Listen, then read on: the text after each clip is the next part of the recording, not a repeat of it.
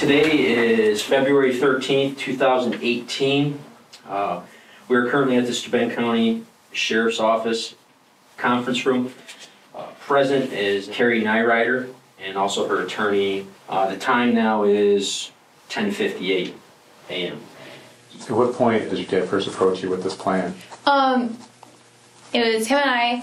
We were home. He was saying that he was gonna kill himself, but he brought up that there was this other option kind of thing, where he wanted to kill my mom. First bite. Oh, Karrie, don't push the bib up. Karrie is doing a good job. The story in my eyes is about Lloyd and Michelle. And there's the door, and there's my husband. He was such an attentive father.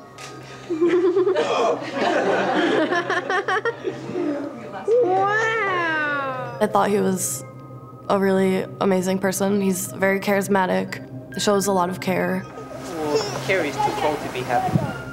Michelle is truly a brilliant person.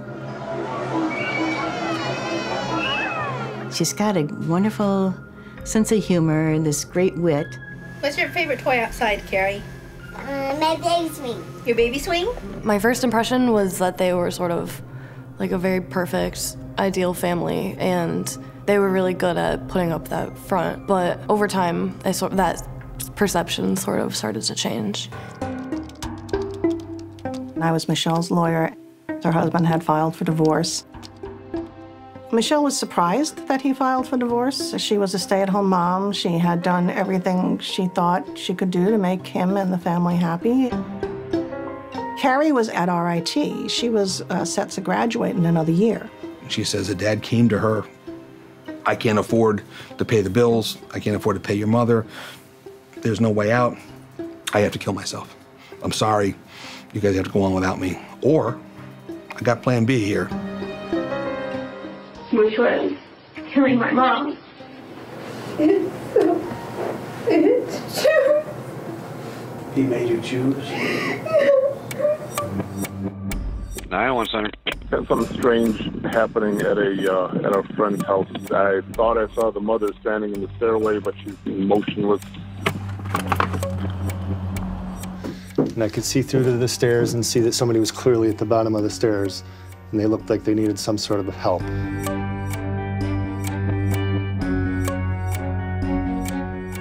Did you ever think this case would go the way it did? No. 2993 for an update.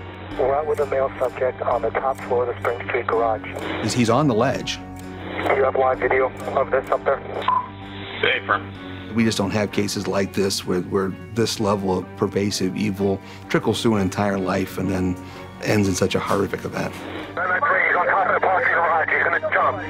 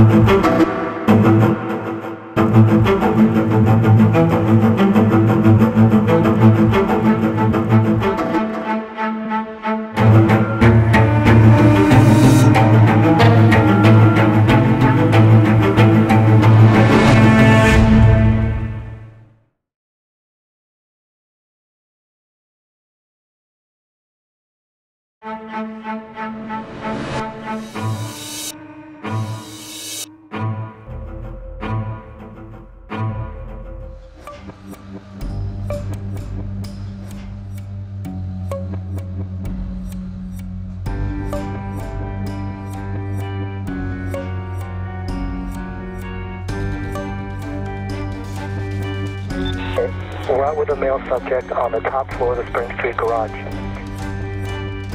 On a cold January day in 2018, 45-year-old Lloyd Nyrider was surrounded by local and state police. He's on a ledge on the 5th story of a parking garage in Princeton, New Jersey, threatening to jump.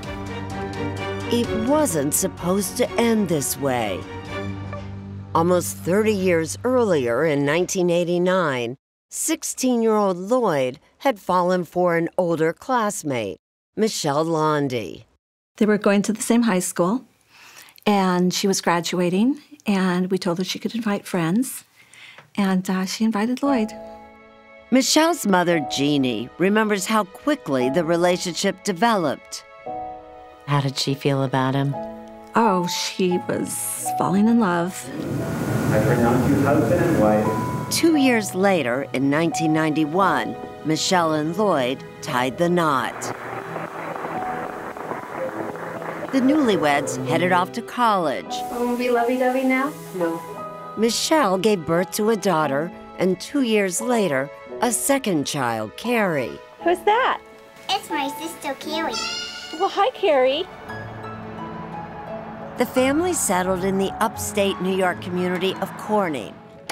Steuben County District Attorney Brooks Baker. It's the kind of place where a lot of folks still don't lock their doors. Corning is a quaint family place. Best known as the headquarters of Fortune 500 company Corning Glass. Lloyd worked there as an engineer. Hi, Mama. Hi. Michelle gave birth to a third daughter, and she homeschooled the kids. I'm making a movie of you. You are? I'm afraid I'm not being very interesting right now. Later, she would teach at a local college. She was an English professor when I met her, so she was big on reading and writing, and she would always really encourage her girls to be well-spoken and educated. Meena Raj met the Nightwriter's middle daughter, Karrie, in ballet class. Hi, my name is Karrie, and my dance is the Three Little Pigs. And the two quickly bonded. All of our dance families were very close. Her mother, Cynthia, would become one of Michelle's closest friends. When's the very first time you met Michelle? I met Lloyd first because he would bring the children to dance classes. He would do their hair, and the mothers were rather smitten with him. But as Cynthia's daughter, Meena, spent more time with Karrie, she became concerned about Lloyd's overbearing parenting style.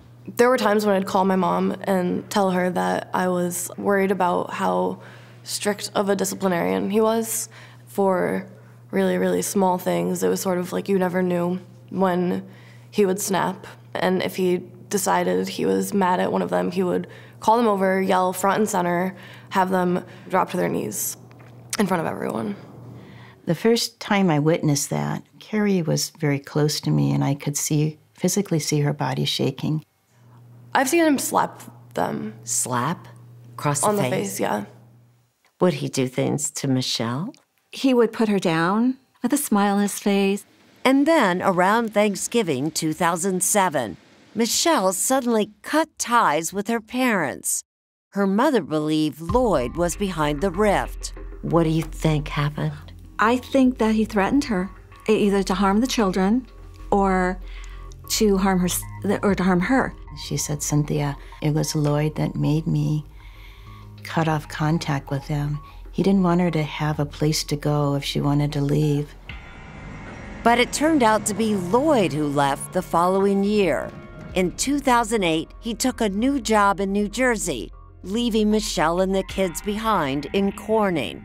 Once he was gone, Michelle seemed like a different person. Better. She seemed much more relaxed. And in 2013, after the couple had divorced, Michelle moved into this new house with the girls. And that's when the real trouble began. Lloyd wanted sole custody of the children. Lloyd was relentless in using the legal system to harass Michelle. It just never ended. Michelle's divorce attorney, Susan Betschatomer. There were 26 separate sets of filings post-divorce. And how unusual is that? That is super unusual. If you have 2 or 3, it's a lot. To have 26 is astounding. And what was he suing for? What were these filings for? He continually filed things making false claims against Michelle. Lloyd was trying to get out of child support. And Michelle accused Lloyd of trying to turn the kids against her. The oldest daughter was already living with Lloyd, and Karrie had gone off to college. But Lloyd continued to fight for custody of their youngest child, then 14 years old. We agreed not to show recent pictures of her. I think anybody who worked in the courthouse had heard about the Nye Ryder case. This husband and wife were going at it nonstop.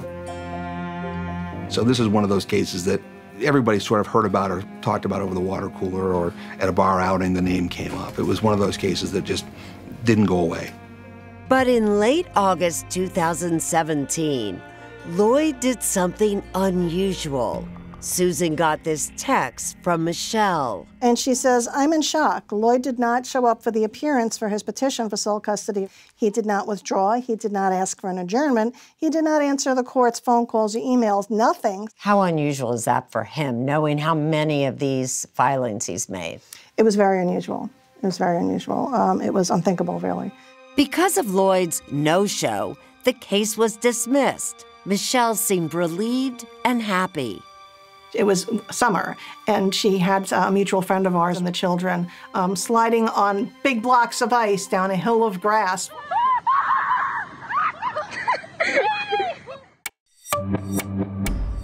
Two days later, Monday, August 28, 2017, a family friend came to pick up the Nye Ryder's 14-year-old for swim practice.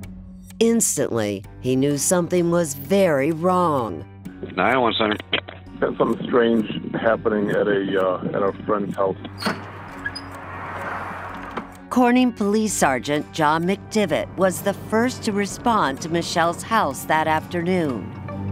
All right, so tell me what you did. So I walked up to the front door here, and through these 3 panes of glass, I could see inside, and I could see a female laying at the bottom of the stairs. Opened the door, a dog came running out, I came running in, and as I got closer, I could see there was a rope around her neck. There was no pulse. She was cold and stiff to the touch. Here, he found 46-year-old Michelle Nye Ryder dead. So your first thought when you saw her was what? It appears to be a suicide by hanging.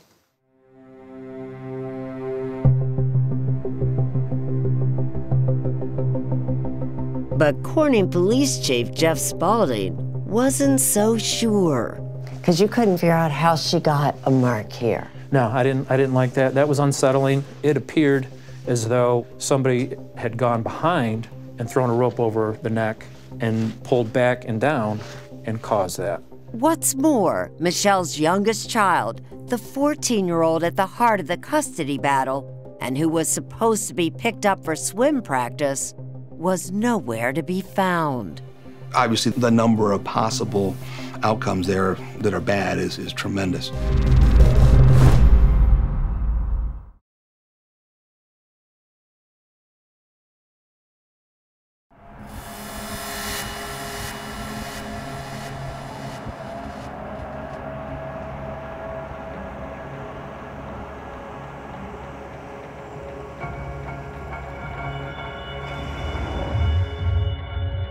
I said, if we checked basements, if we checked attics, if we checked garages.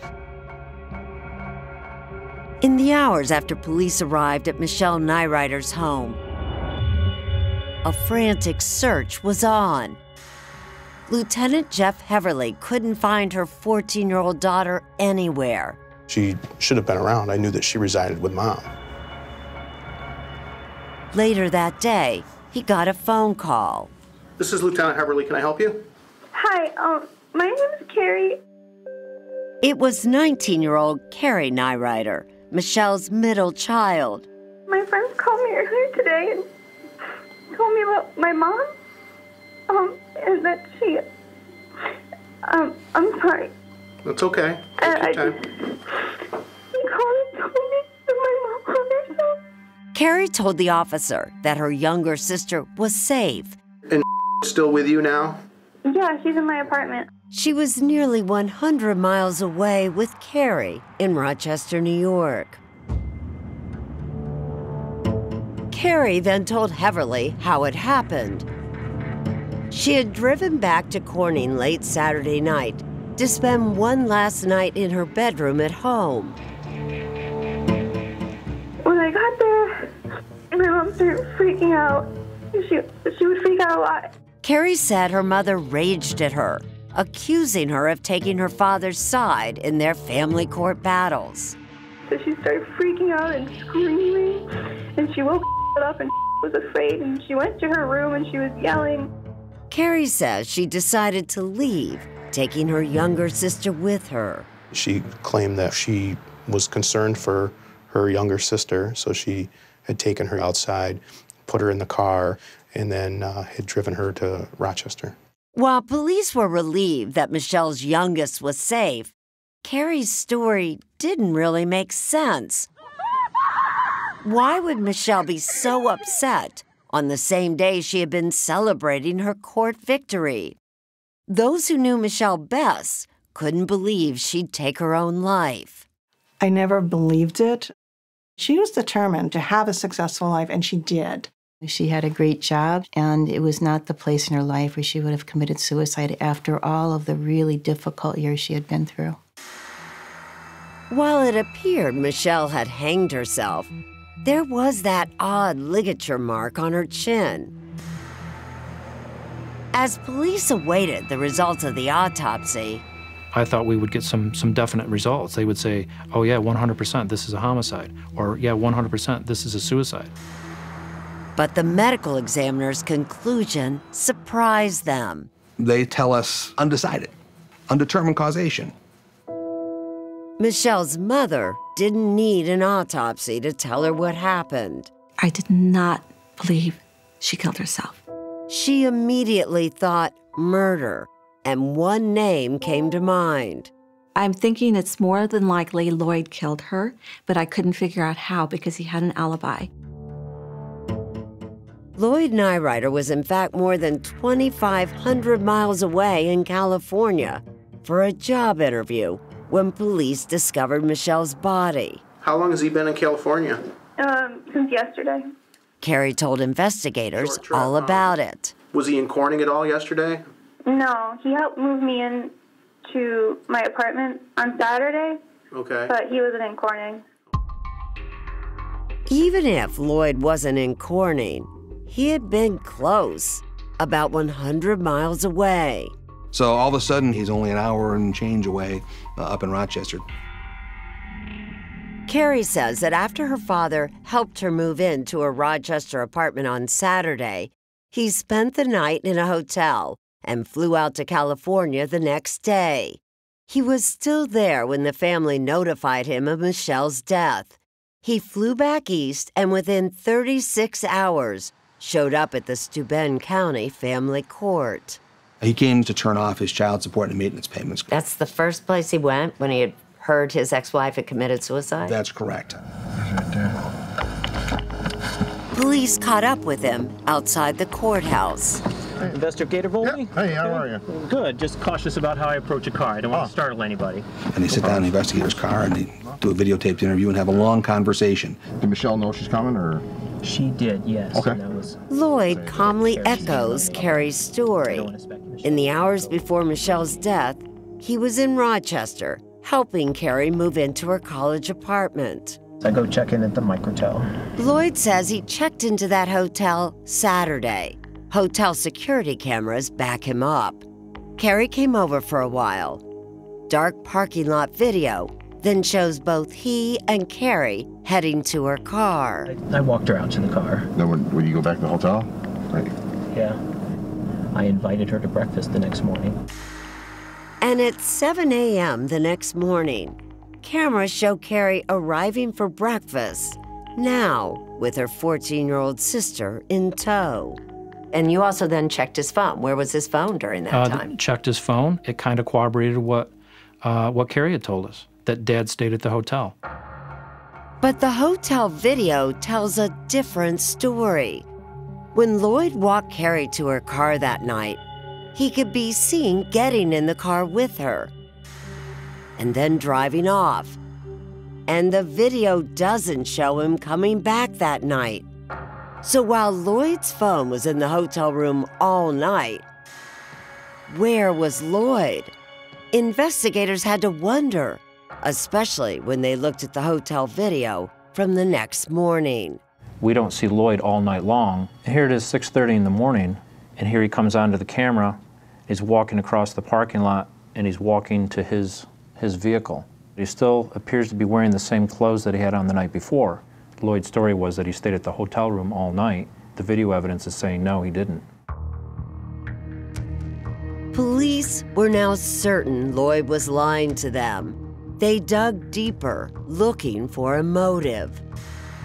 He was not in a good financial place. Lloyd had over $100,000 in credit card debt, and he was paying his ex-wife almost $6,000 a month. Baker says that after Michelle's death, Lloyd tried to collect on Michelle's life insurance for a payout of $260,000. They suspected Lloyd killed Michelle, and Karrie might be covering for him. So we decided to go up on a wiretap on Lloyd's phone and Karrie's phone. I'm freaking out. Me too. Almost 2.5 months after Michelle's death, police began listening in.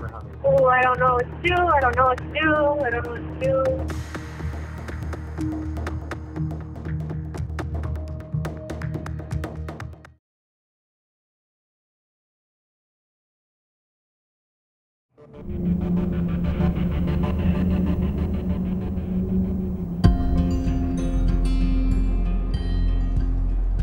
Hello. Hi, sweetie. How's your drive so far? Oh, it's fine. Very good. In fall 2017, a little over 2 months after Michelle Nyrider's death, Corning police began listening in on Lloyd and Karrie Nyrider's phone calls. Well, we didn't go up on the wire until mid-November. This had happened at the end of August, beginning of September. So it'd been, 2 months, and there wasn't a lot that was being said. So in order to, kind of refresh things, we did what was called tickle the wire. Tickle the wire. It's a ruse familiar to cops working drug cases. An investigator calls Karrie, saying they have more questions. Corning Police Chief Jeff Spaulding played the recording for us. Hi, is this Karrie, narrator? Yes, this is she. Okay. This is Investigator Volpe with Corning PD. But the reason I was calling, well, I didn't know if you were going to be around, if you had time to meet up with me, or what time you might have to stop in to see me. I should be able to meet with you Monday if you're available. Okay. After hanging up with police, Karrie quickly called her father. Just like we hoped, the next phone call's to Lloyd, saying, what do I do? What exactly did you tell him? I don't know. And Lloyd says, it's probably just form, don't worry about it. But then he says, and this is where we sort of puts our doubts aside, he says, well, I don't think I want you talking to him. Tell him I'm sorry. I got a counseling appointment back in New Jersey tonight.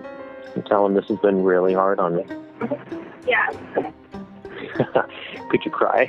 I might. God, it would be nice if then it was just over. That would be the dream. Why lie? Exactly. Why not just go sit down with the investigator, spend 20 minutes, and tell the same story you already have? Well, if it was anything more serious, I guess you'd have people coming after me anyways, right? Yeah, he wouldn't ask you to come walk in his front door. He'd say, I have a warrant. Yeah. So it can't be that. Police are clearly suspicious. But with that undetermined official autopsy holding the case back, the DA asked a private forensic pathologist to take a new look and confirm finally whether Michelle was murdered. We take all the pictures from the autopsy, we take all the findings, the documentation of evidence, and we go and sit down with him. There was no body for him to examine because Lloyd had Michelle's remains cremated. But the pathologist saw that rope mark on Michelle's chin and petechial hemorrhaging in her eyes. And then he leafs through a few more things, kind of the way doctors do, and in silence, and says this is a homicide. Michelle Nyrider was strangled to death. Police headed out to confront Lloyd and Karrie. I mean, at that point, you're thinking Lloyd's the ringleader. No question. Do you think that if, in fact, Karrie Nyrider was involved, she was going to be the weak link? I thought that she would be the weak link. You put her in her interview room without Dad, without her cell phone, and you do a hard interview with her, I thought she would be the first to give.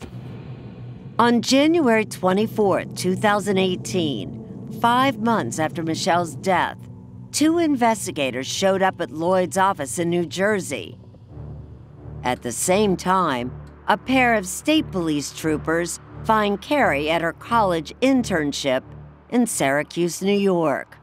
Was this your Hail Mary pass? Was this it? Yeah, that's what we considered game day. Investigators break the news to Lloyd.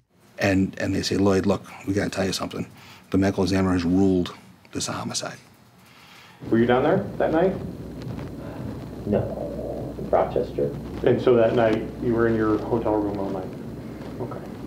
And they suggested that, geez, Lloyd, maybe you want to take a lie detector test. And to my surprise, he said sure. So they gave him directions to a police station down in New Jersey where we had a polygraph operator that was already on call. Lloyd appeared confident in his innocence. 200 miles away in Syracuse, Karrie was anything but. Karrie cracks. Karrie cracks.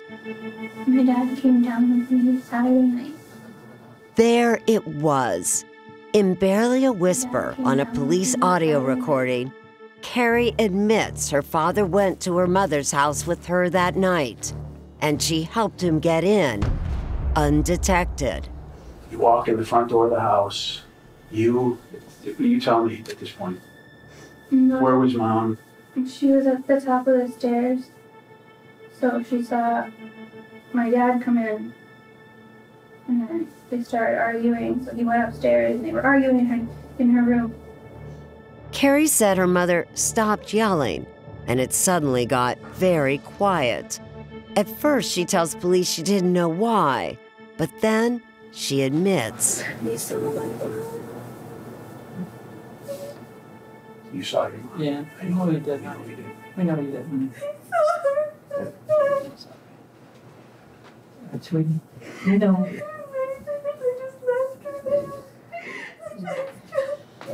When you saw her, was she still alive?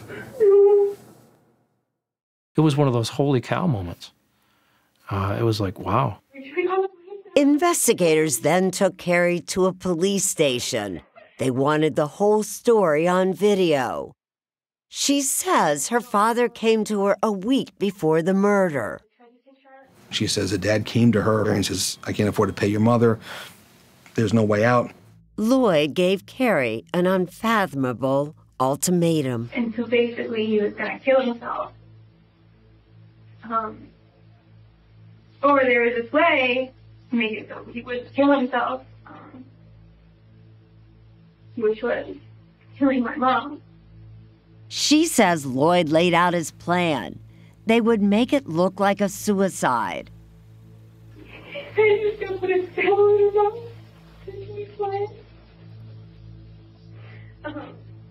And then put the rope around her neck and strangle her. Karrie says she stayed downstairs, watching over her younger sister asleep in the living room. And my dad went upstairs into my mom's room. And she was like, what are you doing? Why are you here? And so she was yelling. And then she was like, why? Why? The commotion woke up Karrie's sister. Yeah, she woke up, so I had to take her out over there. I was freaking out. I didn't know what was going on. I was like, oh my God. And then I put her in my car. When Lloyd was finished, he sneaked out the back of the house, around the side, and then climbed into the open rear hatch of Karrie's car. According to Karrie, her 14-year-old sister never knew her father was there. And then I was like, okay, let's go. We went to close the hatch. Well, I'm going to Rochester. Police were now ready to arrest Lloyd. The only problem, he never showed up for that polygraph test. He had disappeared. They lost him. And they did. They did lose him. But Lloyd still had his phone, and we still were up on the wire on Lloyd's phone. We knew that his phone was in downtown Princeton somewhere. They managed to trace it to a municipal parking structure. And there on the roof was Lloyd Nyrider. When the officers moved in to confront Lloyd and to pick him up, he bolted and hopped up on the rail and threatened to jump off the 5-story parking garage to commit suicide.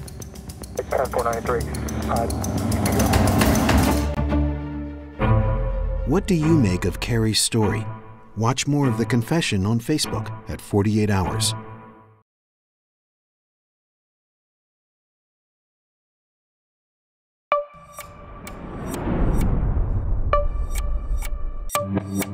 For 2 hours, Lloyd Nyrider kept police at bay.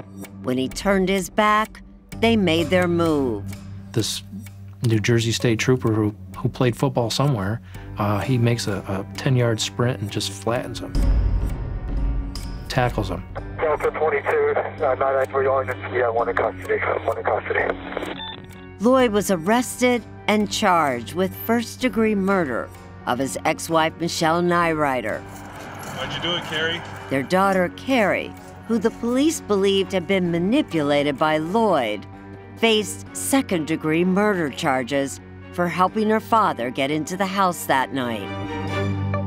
What was your reaction when you heard that? No, not Karrie. Not Karrie. In February 2018, District Attorney Brooks Baker began preparations to face off in a courtroom. This became essentially our nerve center, our war room for the trial. This is not typical for the cases you usually try No, here. even a murder case, usually we can survive in a box or two, but to go 4 or 5 boxes, demonstrative of how much material there was here. There's a reason why you have that up there, don't you? Yeah, and this is the final day of Michelle's life. It is? It is. This is a Saturday she was murdered. This is a good day for them. They went icing. You can't really see it, but they're on great big ice blocks. This reminds us why we're doing it, because this lady's not here to have another day like this.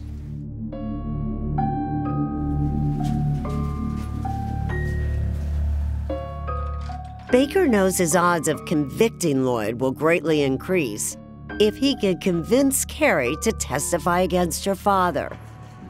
She is looking at 15 years to life if she cooperates, with the understanding that if she does not cooperate and is not truthful at trial, she'll face 25 years to life. It takes Karrie sitting in a jail cell a couple of weeks to decide. She agrees to testify against her father and plead guilty. But then, during an interview with investigators, she surprises everyone with a new detail.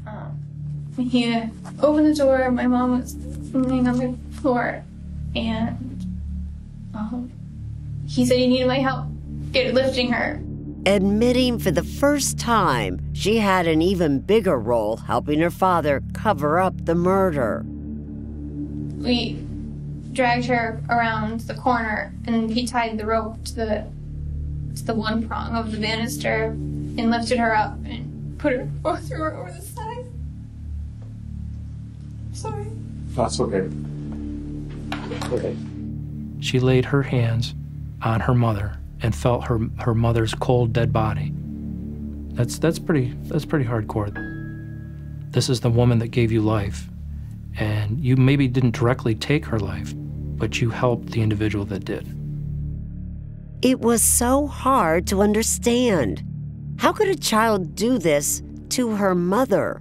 Could Lloyd really have manipulated Karrie into this? And I had that same problem. And even as we were preparing for trial, I said, Karrie, you're going to be asked that question. There was a moment when your father says to you, it's either I have to kill mom or I kill myself, and you have to help me, and those are the only 2 choices. And why? She's a smart girl. She could have said no. Well, and you know, all those folks in Jonestown could have said, we're not going to drink the Kool-Aid. You think she was brainwashed? I really think she was brainwashed. We found out that there is a definition for what he was doing. And are you talking about parental alienation? Yes, I am, yeah. Parental alienation. It's when one parent consistently badmouths the other in front of their children, and it's something Michelle worried about. In fact, in these court documents, filed in the years preceding her death, Michelle actually accused Lloyd of turning Karrie against her. The district attorney thinks that's exactly what happened. I can understand how you could cause your children to dislike the other parent, but to kill? That other parent? That seems like a step too far. I don't think it's causing dislike. That's not what this parental alienation, it causes them to absolutely devalue them as people. Case in point, 2 years before her death, Michelle was backing out of her driveway while Karrie bickered with her and tried to block her car from leaving. Friends say Lloyd then convinced Karrie that Michelle tried to run her over. Karrie even called police on her mother, and while the charges didn't stick, the idea seemed to. If you can brainwash your daughter into thinking that her inching out of the driveway was your mother trying to run you over, then, well, she tried to kill you, so it's okay for you to help try to kill her. And when Lloyd later gave Karrie that ultimatum, So basically, he was going to kill himself. Or there was this way that he would kill himself, which was killing my mom. the DA says Karrie felt she had no choice but to choose her father over her mother. But would the jury believe it? As Lloyd's trial approached, the DA was determined to paint a picture of Karrie as Lloyd's pawn. But Lloyd had his own plans. Is his defense going to be that she did it? It has to be. Find out more about the signs of parental brainwashing at 48hours.com.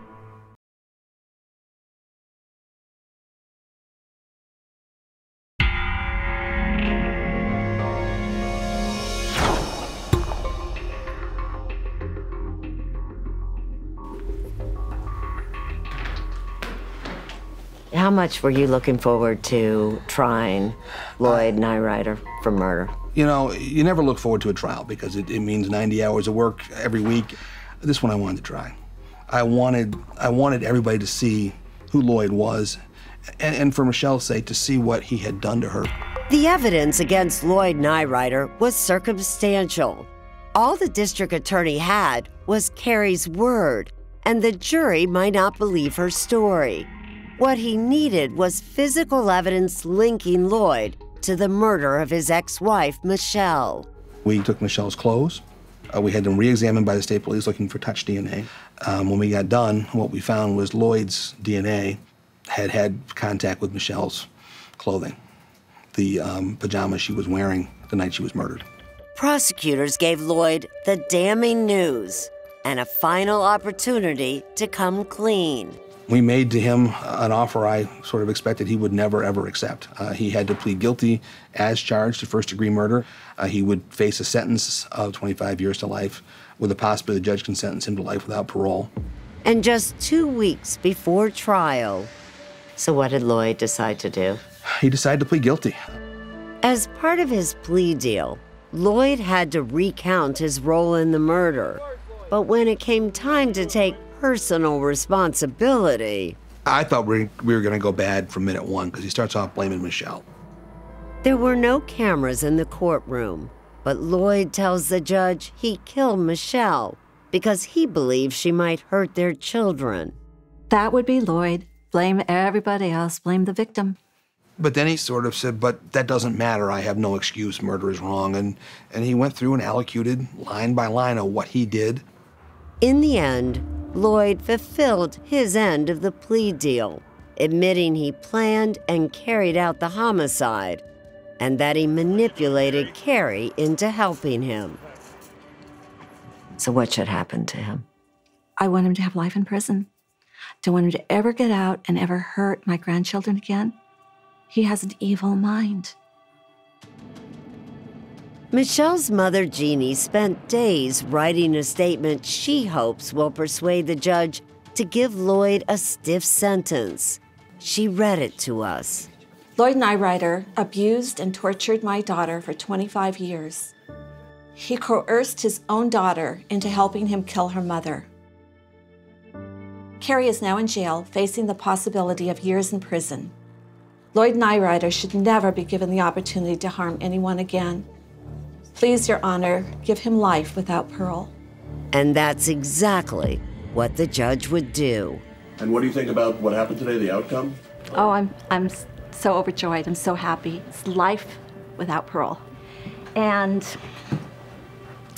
Michelle got justice. So, thank you. But there was still the matter of Karrie, and what price should she pay for her mother's death? That's a harder one, isn't it? That's a hard one. I don't believe she should go to prison. I think that she needs psychiatric help. I think she needs a lot of therapy. District Attorney Brooks Baker would agree. Karrie needed therapy, but he didn't think that would be enough. She has to pay a price. She has to serve a sanction. And I think for her own sanity, she needs to serve some penance. Remember, Karrie initially pled guilty to second-degree murder, a charge that could put her in prison for 15 years. But the DA supported a decision, allowing her to now plead guilty to a lesser charge, second-degree manslaughter. Jeannie again wrote to the judge. I always ask myself, what would Michelle want me to do? I do not believe my daughter, Michelle, would want a long prison sentence for her daughter. She would want her to eventually lead a happy life. And the judge would be lenient, very lenient. Karrie Nyrider was sentenced 1 to 3 years in a state prison.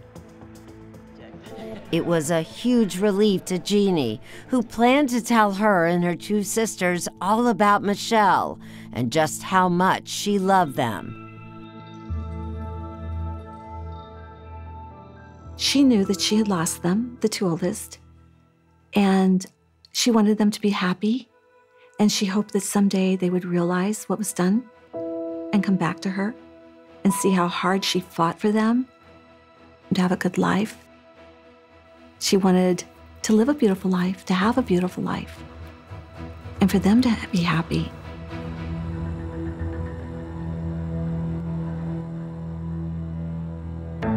Karrie Nyrider was released from prison on parole on January 16, 2020. I have a lady that just came to my house and somebody attacked her. This is horrible, this poor woman. Ezra is able to remember she was attacked on a muddy road. Everything changed when law enforcement found the body. 48 Hours next on CBS.